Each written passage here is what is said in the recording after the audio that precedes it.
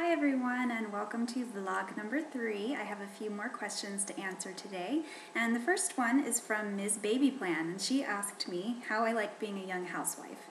And someone else actually asked me what I do for a living, so that kind of answers that one. I don't exactly do anything at the moment, but that could all change. In the near future, I may get a job, at least a part-time job. We're still kind of deciding, and we'll see how things pan out, but I do like being a housewife. I actually do. I really enjoy it. I've always loved being home, so it's not too hard for me to spend much of the day at home.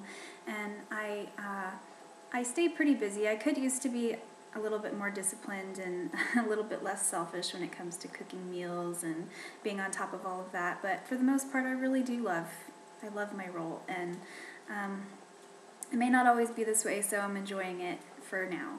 And I do have a college degree, so I'm not doing this because I can't find another job. I'm just doing it because that's what's working for us right now.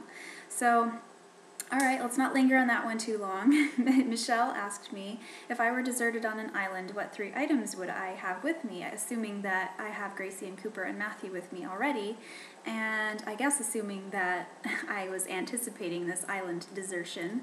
So, Michelle, I would bring Matthew's emergency bag, and if you all remember that post from a few months ago, you will know why, because it would have everything we could possibly need. Rain parkas and emergency food rations and, tampons and condoms and all of those necessities. So I would obviously definitely bring the emergency bag.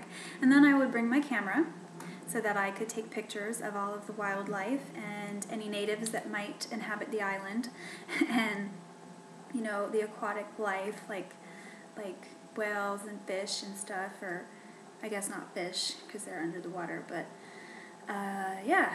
So I would also bring my computer so I could blog all about this little island desertion adventure, assuming that there's Wi-Fi on the island, I suppose.